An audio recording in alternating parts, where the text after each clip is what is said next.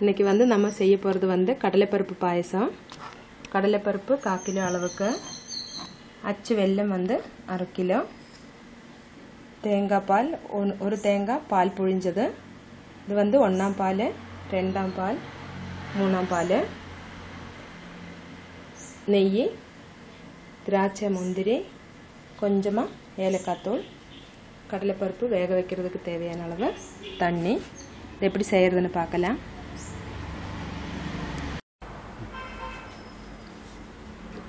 முதல்ல இந்த கடலை பருப்பை வேக வச்சு எடுத்துடலாம். கழுகி வச்சிருக்கிற கடலை பருப்பு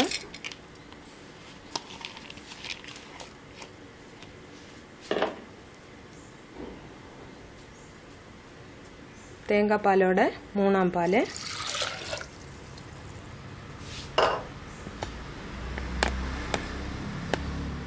கொஞ்சமாக தண்ணி,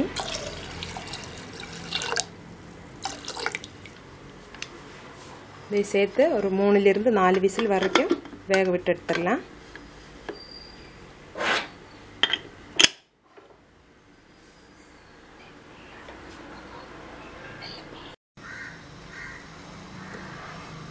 கடலைப்பருப்பு வேகட்டும். நம்மளுக்கு அதுக்குள்ளே இந்த வெல்லத்தை பாகு காய்ச்சி எடுத்துடலாம்.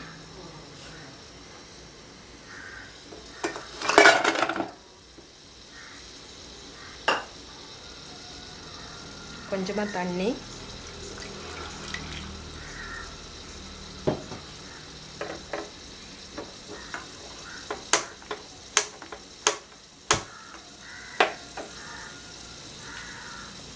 வெல்லம் கரையட்டும்.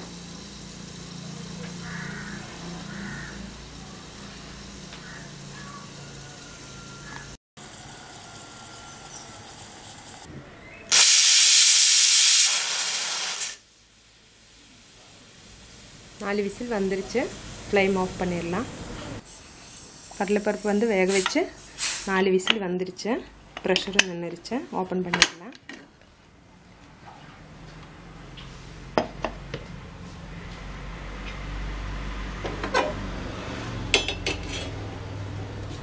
வேறு ஒரு பாத்திரத்தில் ஊற்றி எடுத்து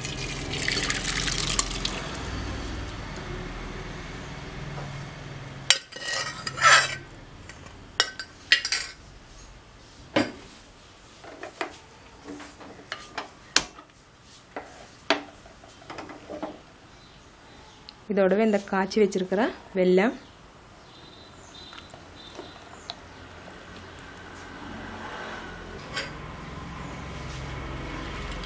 எல்லாத்தையும் சேர்த்து நல்லா மிக்ஸ் பண்ணிடலாம்.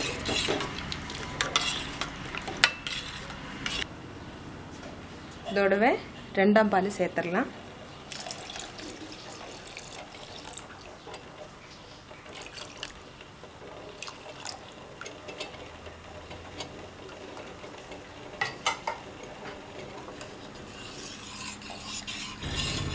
ஒரு 5லிருந்து 10 நிமிஷம் வரைக்கும் எல்லாம் மிக்ஸ் பண்ணி விட்டுடலாம்.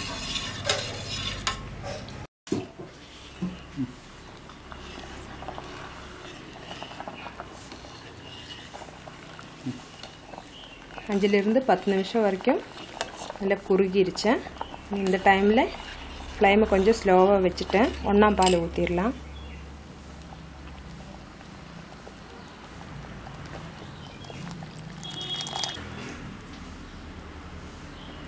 ஒன்றாம் பால் ஊற்றி நல்லா கொதிக்க விட வேண்டாம். சிம்மிலேயே வச்சா போதும்.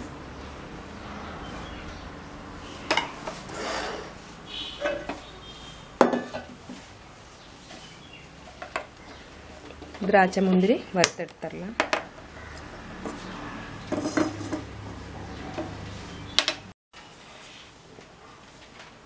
கொஞ்சம் நெய் ஜாஸ்தியாக விட்டுருங்க.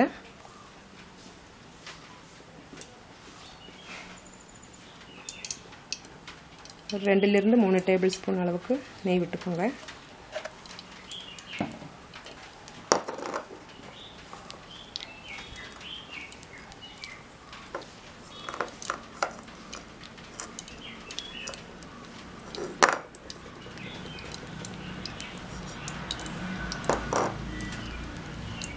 முதல்ல இந்த முந்திரி பருப்பு போட்டுடலாம்.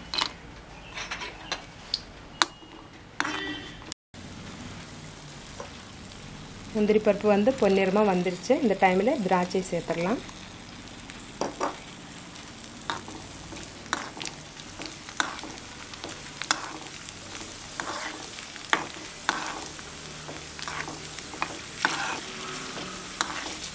திராட்சை நல்லா பொரிஞ்சிருச்சு. ஃப்ளேம் ஆஃப் பண்ணிடலாம்.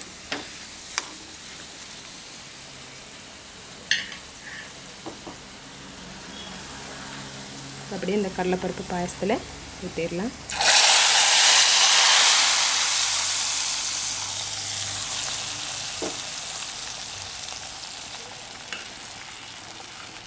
ஃப்ளேம் ஆஃப் பண்ணிவிட்டு கொஞ்சம் ஏலக்காய் தூள் சேர்த்துடலாம்.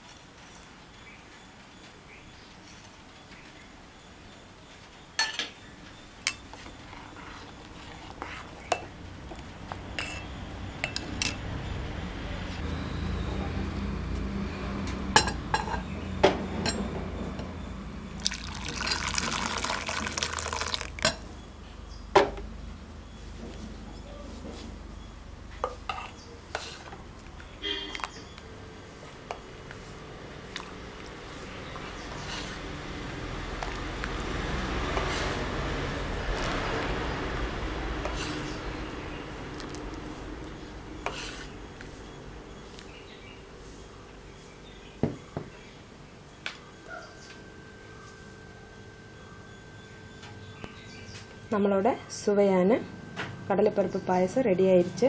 செஞ்சு பாருங்கள். பிடிச்சிருந்தா சப்ஸ்கிரைப் பண்ணுங்கள். தேங்க்யூ.